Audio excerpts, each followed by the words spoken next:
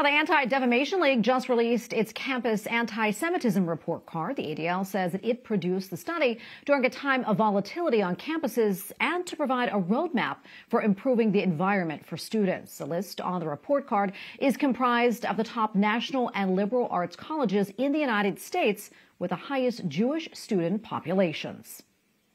Here now to help us analyze the results of the report card and break down the findings is Rabbi David Wolpe, visiting scholar at Harvard's Divinity School and the ADL's first Rabbinic Fellow. Rabbi Wolpe, great to be with you today.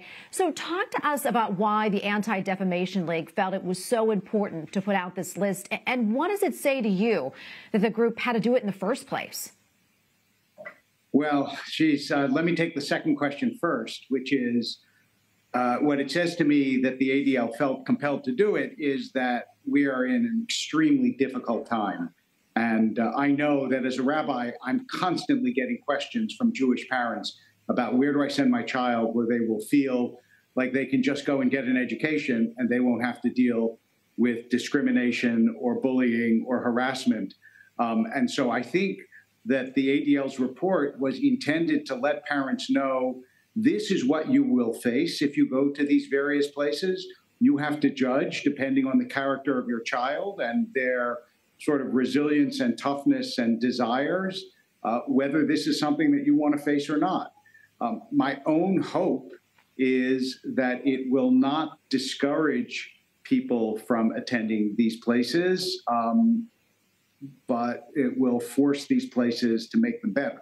That's the real hope. Yeah, and there are 85 colleges and universities on this list, including many Ivy League schools, but not one of them, the Ivies, received an A on the report card. No. However, quite a few did get Fs, like Harvard. And of course, as we mentioned, you are a visiting scholar there and were once on the university's Anti-Semitism Advisory Board until you resigned back in December. Rabbi Wolpe, what's going on at Harvard? What are they doing wrong? And in your opinion, what do they need to do to get it right? I want to say that it's not easy to get it right, but it's simple.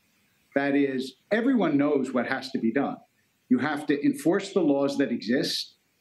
You have to actually have transparent sanctions for people who violate the laws so that other people will be discouraged from doing it.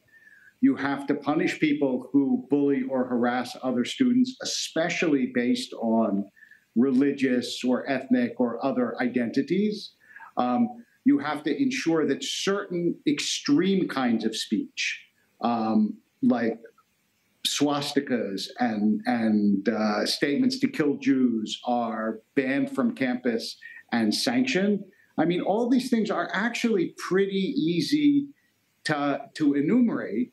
The fact that they haven't been done is an indication that I think a lot of these colleges believe this will just blow over. It's not going to blow over. Yeah, and sadly, you know, looking over this list, there were a lot of failing grades on it. Princeton received an F, Stanford got an F, Georgetown got a D, and the list just went on and on and on. Explain to us the grading system and the criteria the Anti-Defamation League used for this report card. So the criteria was, is the college acknowledging and taking steps to remedy what happens? Nobody was graded down because students are misbehaving, because that's not on the college. The question was, is the college doing anything to rein in the misbehavior? So to give you an example, 2 nights ago, in a place that was permitted, posters of hostages were put up at Harvard, and the next morning they were gone. And that's not okay. Absolutely. Rabbi Wolpe, thank you so much for your time today. So much we could talk about, but we have to leave it right there. We appreciate your time. Thank you.